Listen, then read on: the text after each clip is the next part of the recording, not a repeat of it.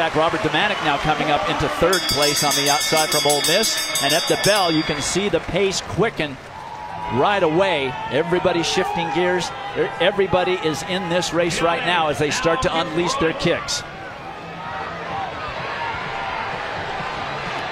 3:05, so about a 58.5 for that last lap. And there goes Robert Demanik on the outside, and Josh Kerr is covering that move. Demanik into the lead. And now Josh Kerr into second. Ciotti now falling back off the pace. And it's now looking like a foot race between Josh Kerr, the junior from New Mexico, and Robert Demanik, the senior from Ole Miss. Kerr into the lead, but he isn't clear, certainly. Hoare on the outside.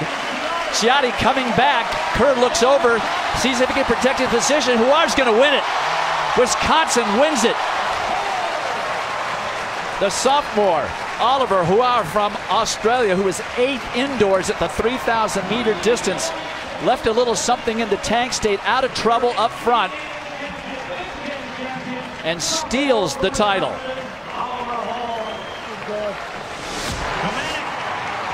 Oh my goodness, what an upset. We see Josh Kerr really make some space for himself. He didn't want to get too far behind. He has a fantastic kick. We've seen him win from the front. We've seen him come back.